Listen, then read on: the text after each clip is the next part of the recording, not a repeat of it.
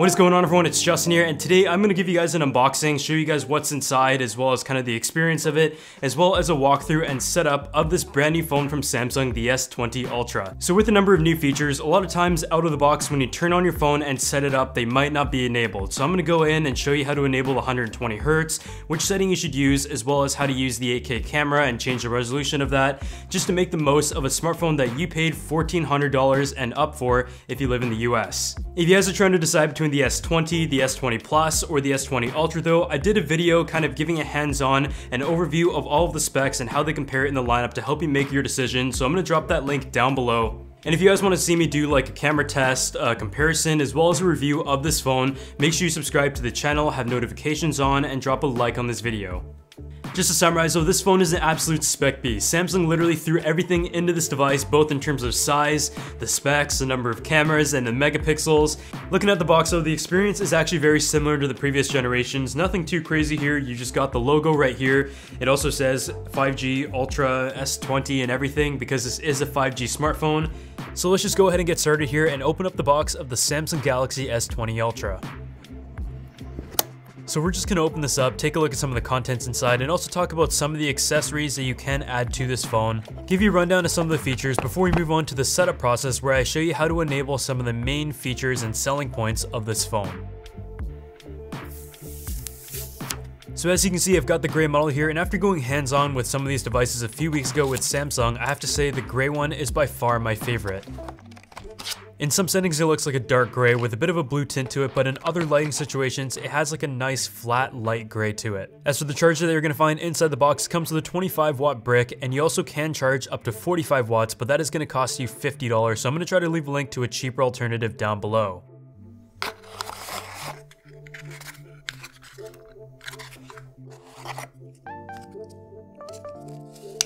Other than that, you've got your USB Type-C cable, and for some reason mine is a black cable with a white power brick, but it doesn't really matter, I guess. And last but not least, you've got your 8KG earbuds, which from my experience actually sound pretty decent, but I don't really think they're worth the $99 retail price that they claim. But I guess at this price point, it's still nice to have a solid pair of included earbuds that plug right into USB Type-C.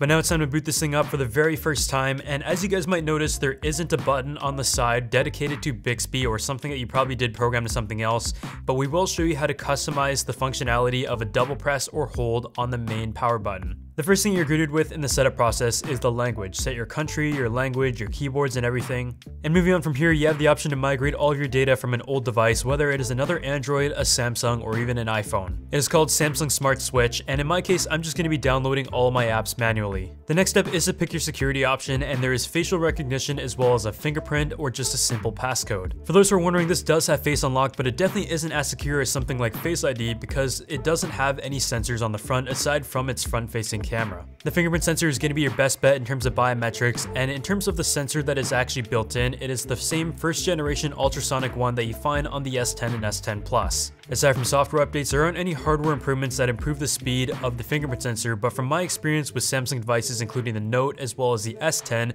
it was already pretty fast and decent, but could definitely be improved when compared to others.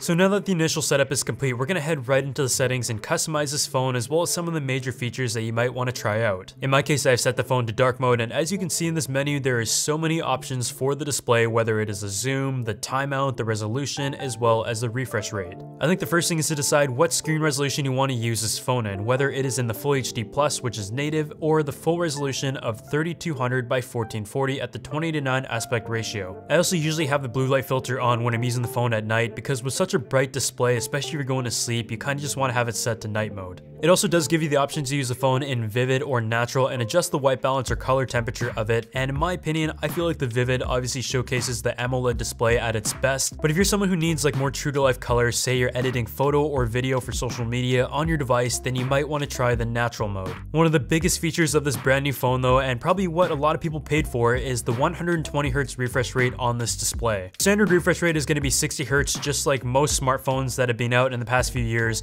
but if you want to take advantage of the full 120 Hz, you can only use the display at Full HD+. This is to say battery, and I will say the Full HD Plus still looks excellent, and I feel like the 120Hz refresh rate is worth it just from initial use. It just makes the phone feel so much smoother and faster, and even just in the UI you can see it, but I do almost wish by default this phone was able to operate in a 90Hz refresh rate at its full resolution. The next thing we're going to navigate to is probably the biggest feature of this smartphone, and that is the camera settings. You've got the 108 megapixel main sensor, as well as a 12 and a 48, as well as a 40 on the front, so this is a spec monster, especially in this category. This is also one of the first phones to be able to record 8K video, and although most people don't really even shoot in 4K from what I've seen, by default the phone is set to 1080p, so even if you want to adjust to like 4K or 8K, you do want to make sure you go into the settings and change that.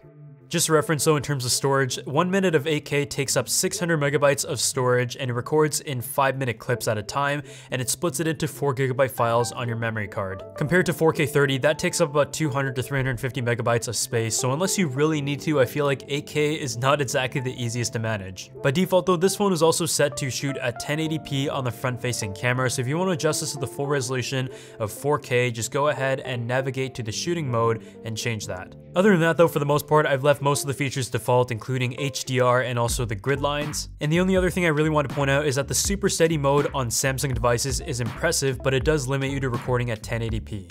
The other thing that you may want to play around with is the power mode, because despite the phone having a 5000 mAh battery, it's got a high resolution 6.9-inch display, 120Hz, you've got the multiple cameras, and just everything in general of this device can take up a lot of power. So by having a default mode that you set to save some power, including turning off 5G, turning off the always on display, limiting the CPU power, which is still very capable, adjusting the resolution of the display, and lowering the brightness can all contribute to saving the battery life and getting the maximum out of it. The last thing that I would do in the setup process though is customizing the side key. So just go ahead and navigate to the side key options, and in my case I'm going to be turning off everything to do with Bixby. By default the double press is set to quick launch the camera, which is something that I like. You want to just be able to quickly take a photo, but when you press and hold, instead of waking up Bixby, you can have it show the power off menu like a normal phone. But otherwise that is just about it for what I would do in terms of setting up my Samsung Galaxy S20 Ultra phone right out of the box.